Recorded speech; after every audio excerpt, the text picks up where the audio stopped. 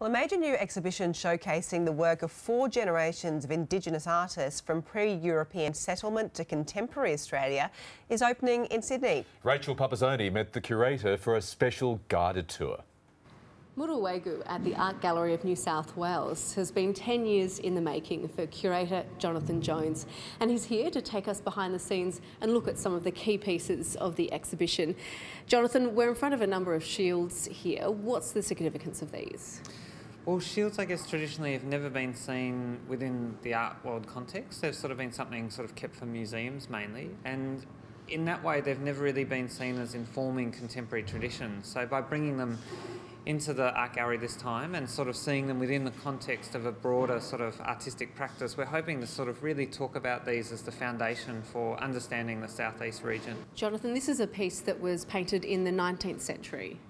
Yeah, so this is a work by William Barrack, who was a Kulin man from down near Melbourne, who was one of a handful of artists working in the 1800s who, I guess, really stood at the cusp of colonisation. He was a man who remembers growing up, never meeting, white fellas, but in his lifetime literally watched the whole world change around him. Jonathan, these are really interesting pieces by the artist Roy Kennedy. He's actually used, I guess, 2 tools to create these works.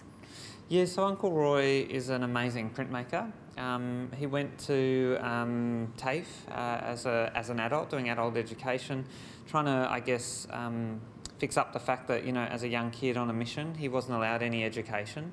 And while at TAFE, he ended up becoming a passionate dry point printer and etcher. And so all these works here are actually created on plates, metal plates, that he scratches away in on. So in so many ways, he's continuing that etching or that carving process that we saw on the shields, that slowly carving into the surface to make up an image. So those lines that sort of build up to make these beautiful forms. This piece, Jonathan, really shows the use of line by contemporary artists.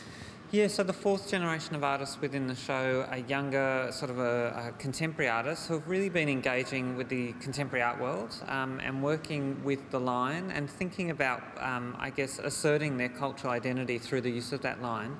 What this show is attempting to do by looking at, sort of pre-contact material with the shields all the way to contemporary younger artists is start to draw a narrative between them. And line has really been the one thing that's kind of guided all these artists along through a whole number of government processes, through different art-making practices, through different eras. Line is sort of this continuation that people have really stayed connected to. Thanks so much for the behind-the-scenes look, Jonathan. Murruwaygu opens on Saturday and runs until late February here at the Art Gallery of New South Wales. Fantastic work, Rachel Pupazzoni. Thank you so much.